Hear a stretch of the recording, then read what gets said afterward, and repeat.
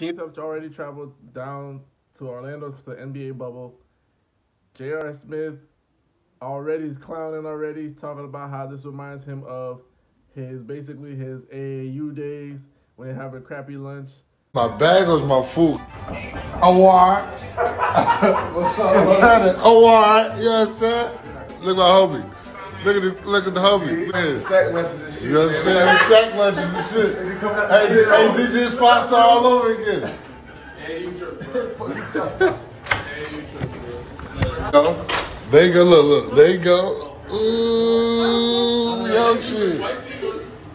One of the key things that players are admittedly and openly criticizing is the food in Orlando. They wanted, I guess, 5-star meals or whatever the case, what they're accustomed to getting, but they're not getting them in Orlando. So here's the thing.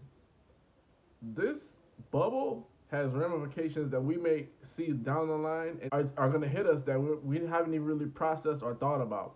This might actually change the way the NBA goes down further and down the line and implementing certain things regarding teams.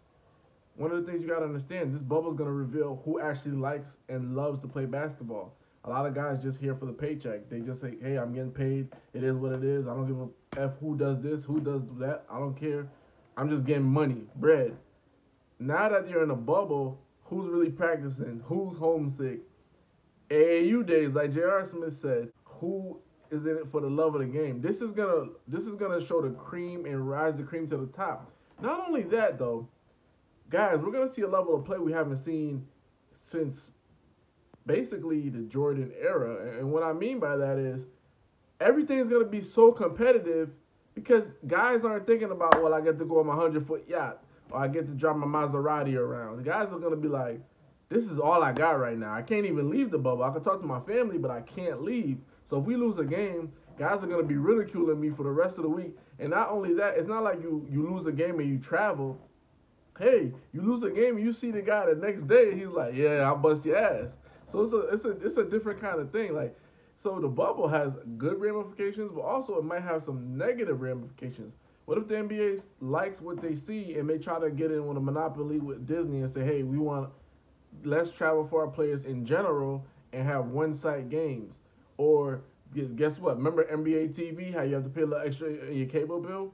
Well, now, since they see everybody's going to want to be tuning in, now they might even make it even worse. NBA TV Plus, where, you only can see certain games in prime time, and then all the other games, you're going to have to pay even more extra. So this has positive things, but it's going to have some negative ramifications as well. The bubble is going to change the way we see players, especially since they want to mic them up.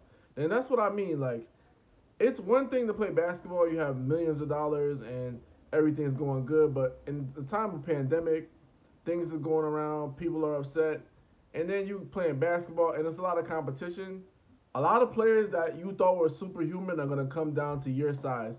And you're going to see them say things and do things like how you do things when you're playing pickup. So I don't know if that's a good thing, the exposure, or it's a bad thing, because some guys that are your hero might turn out to be a villain in disguise. So we'll see how it plays out. Hoops Junction, Hoops meets Hoopla. Like, comment, subscribe.